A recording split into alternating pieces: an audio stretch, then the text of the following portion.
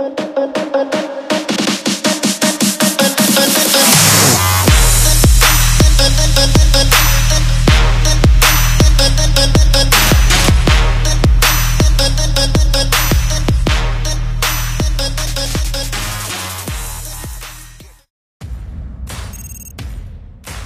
here on the range today, ready to put the BeaverFit range locker through its paces. Before we start getting after it, let me give you a quick tour and show you around a little bit. As we start over here, we got some of our fitness equipment staged. We like to get ourselves in a high heart rate environment, put a little smoke session in before we start engaging our targets. Next thing, as we walk up here, you see we have the dual breaching doors. You can use ram, pry, breaching, swings from both sides. So I'm going to sneak inside and then we'll get into some more details. As we come inside, these things are badass. This is our unstable shooting platform. You hop on here, train to engage those stabilizing muscles so you can properly get your sight alignment, sight picture, hit that target every time.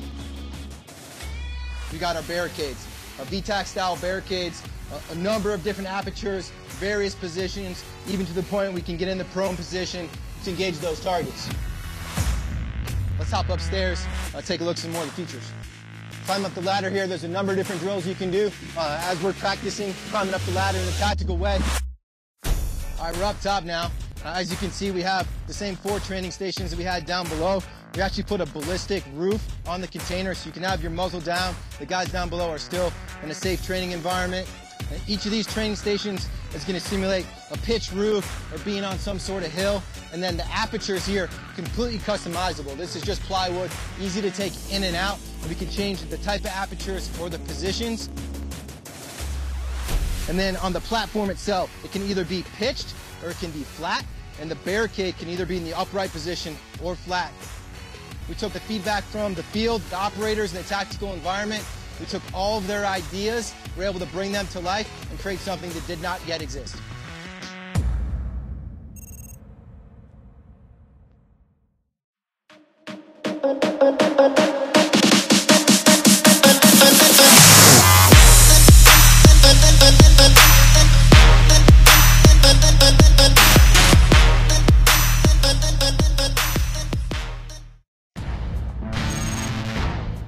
We're on the range today, going to be trying out some of our new products. Just simply want to talk about this one, the unstable shooting platform. It's actually a pretty simple piece of equipment. It's basically 2 pieces of steel suspended on the top by a couple of springs. And the whole idea here is that it's going to expose any deficiencies or weaknesses in your fundamentals of marksmanship. Everything from stance all the way through to trigger control, breath control, sight alignment, and sight picture. It can be pretty wobbly at first, and especially if you're not paying attention or you don't have good awareness of your own body, it's going to throw you all over the place. But when you start calming down, controlling your breathing, engaging your stabilizer muscles, they'll start to settle. And then now you can start working, doing your regular range work, but just standing on top of this, mounting the weapon, doing transitions.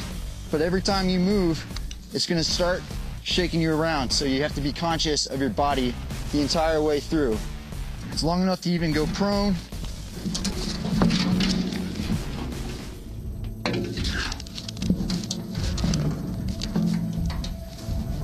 And it really forces you to pay attention to your body and what you're doing with it. So that's the unstable shooting platform. That's it.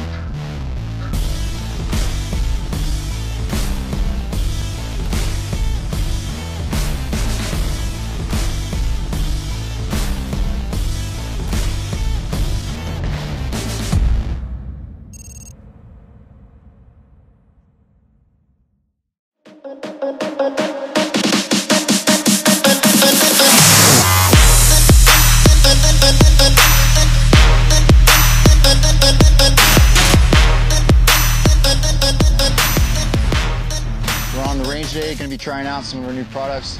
Wanted to talk about our new ram pry breech door. We've packed in a lot of functionality into a single training door, so you can do everything you need to just on this one when you're talking ram or pry, manual or mechanical. So this door has a strike face on the outside and strike face on the inside here. With the 2 strike faces and this removable jamb that I just took out, which you can set. There's one on both sides, so you can set the door to be inward opening or outward opening.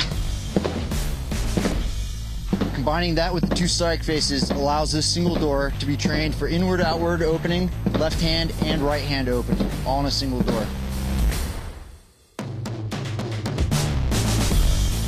We really wanted to get a door that was going to accurately represent how a real door interacts with a Halligan tool when you're doing a pry breach. So what we did was take this section here around where the lock set goes, and it's free floating inside of the door, backed by compressible rubber. So when you're going in with the duckbill, it's actually going to compress inwards into the door, giving you accurate action and allowing you to really refine your angle placement of the duckbill on the Halligan tool.